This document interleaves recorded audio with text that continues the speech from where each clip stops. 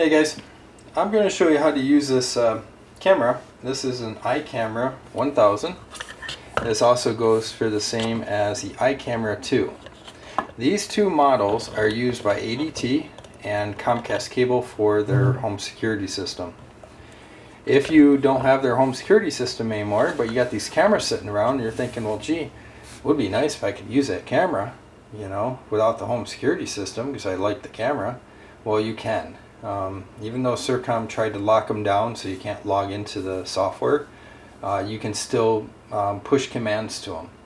The first thing you do when you get these cameras from ADT or Comcast is you need to hard reset it. So both cameras have a reset button. You hold the reset button down for about 20 seconds and the camera will reboot. After it reboots, you want to plug the camera into power and then into the router with that white dongle that came with the camera. Now if the technician, when he installed the camera, did not leave the white dongle, which they probably won't because you don't need it, then you can still connect the camera to your network system, but you only can do it through Wi-Fi, which ain't too bad. But if you got a lot of these, it's gonna mess up your router eventually, put a lot of lag on your stuff. The router can only handle so many devices, and these things are constantly shoving video through your Wi-Fi. That's like streaming video. So you have to be careful on how many of these you do. If you can find the white dongle, that's great, because then you can hardwire them and free up your Wi-Fi. It'll probably be a lot better. But anyways, after you reset it, to get it into Wi-Fi mode, all you have to do is push that button on the back for 3 seconds, 3 to 5 seconds. This very last light will start flashing. Okay, when that starts flashing, you go to your router and you push the WPS button on the router, and then the two will sync together and it will always be connected to Wi-Fi. And that's all you have to do. And then follow the instructions on the rest of this video on how to set up the other settings, like shut the lights off on the front, change the video quality, up the quality to the best quality you can get on there if you want, change the frame rate, you can go up to 30 frames per second. Let's see, what else can you do? You can change the brightness of the infrared lights for night vision. I think right now it comes on normal, but I think there's like 5 or 6 settings, so you can put them all the way to high, so that makes at nighttime it brightens up the room a little bit more. Change the username and password to get into the camera, so if someone gets the IP address to your camera, they can't just like log in with the default username, which is the username is administrator with a small a, and the password's blank. So we're going to change those settings. So the rest of the video, follow the steps through just to change some of the settings, and then you can log into this camera just by using your IP address, and you can see the camera. And if you want to, you can download programs like Blue Iris or IP Cam Viewer to view the camera remotely. So hopefully this helps, so stay tuned. Hey guys, we're back. Well, I'm back. Anyways, the video, if you can't see the font on the screen, make sure you make the video full screen and click on the little tool and make sure you display it in 1080 res. That way you'll be able to see all the detail and you'll be able to read everything on the screen here. I'm also going to copy all these commands and put them in the description, so you'll just be able to copy and paste them from there rather than trying to type them all out. It should make it easier for you. So to get into the camera, normally you would just type in the IP address and you would get this screen.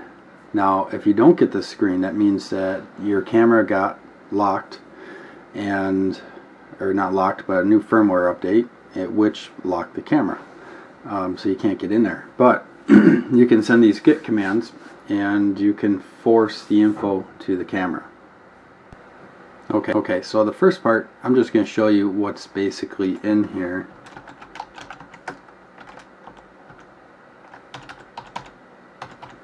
Forgot what my password was. Okay, so basically you got all these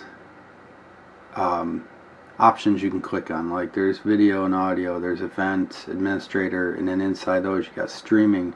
Like if we click on streaming, now you have all this stuff you can change, like the res and the format. I always put it to H.264 for better compression, the quality and stuff like that.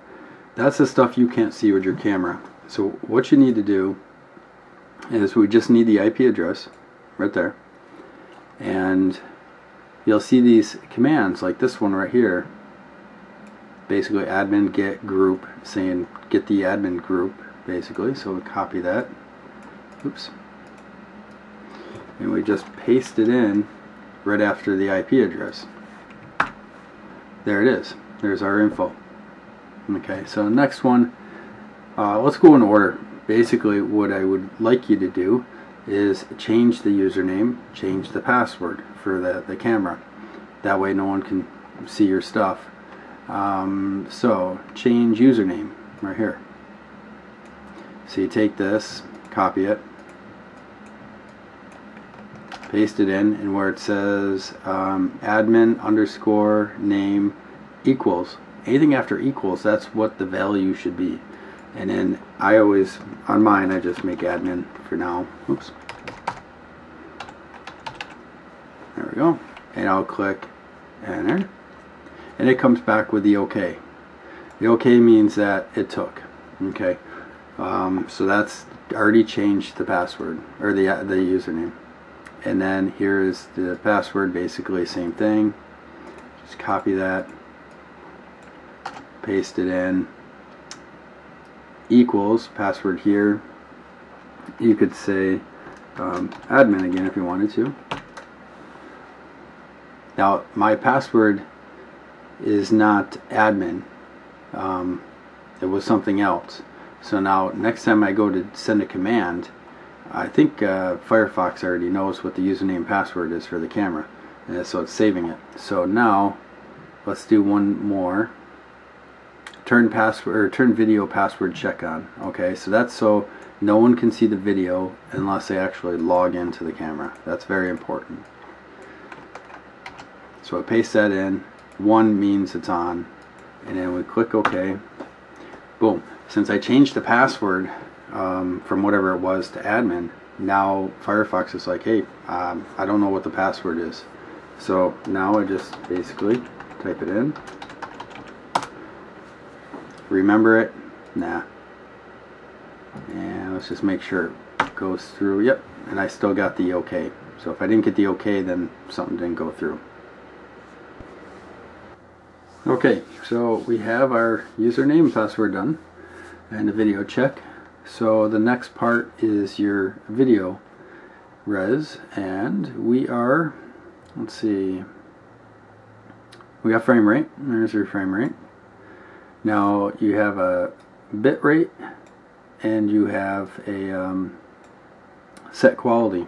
Okay, and what they are, and I'm not sure how to fix them or to switch to which one. So I always have it set for very high quality, okay, which is on fixed quality. I'm not sure how to actually get it over to bit rate.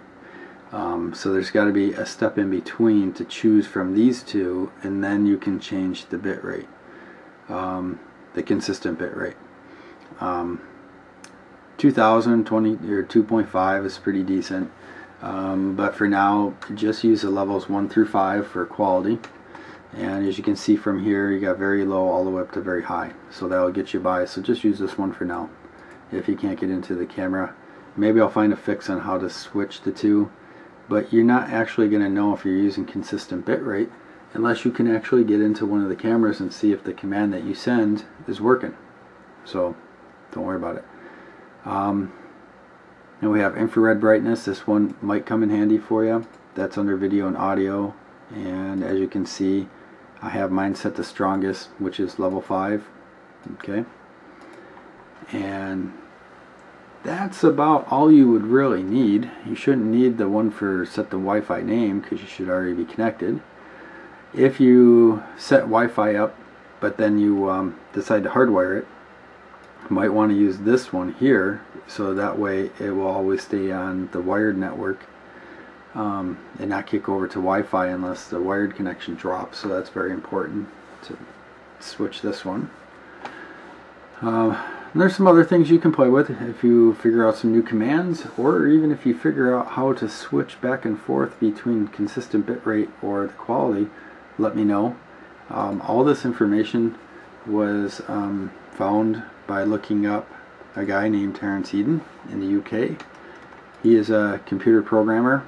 This is his blog page. This is how I found about it, and it was hacking around the network cameras. And of course he's playing with some Sercomm older cameras, and he talks about the, how to get in there and play with things, and down below he starts talking about using git commands and stuff like that, kind of like what we're using. I'm not sure whereabouts that pops up, but there is some talk about it. And I did find another page at one time that he had like a list of git commands, but he had like there's like $signs or something in there, and when I was trying the git commands, they weren't working.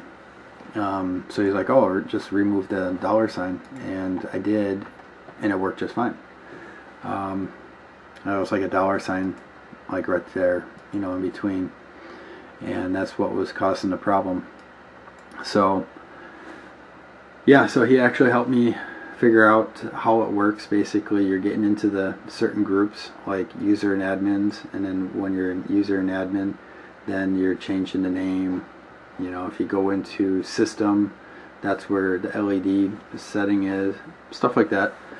So very helpful. Thanks, Terence. And I sent him out some cameras to play with.